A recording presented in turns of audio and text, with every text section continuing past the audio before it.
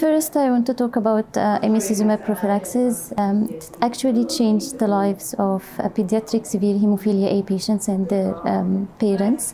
And this is because of its convenient route of administration, so it is by subcutaneous injection. And also it has prolonged half-life, and it showed high efficacy and high safety profiles. So our main aim of our study is to assess the burden of the caregivers for severe hemophilia A patients with inhibitors and without inhibitors on Emicizumab prophylaxis. Our main finding was we found low burden.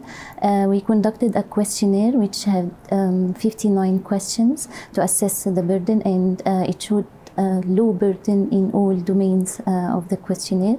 And interestingly, we found that the burden of parents caring about hemophilia A patients with inhibitors was similar to the burden of patients without inhibitors, and this is an interesting finding.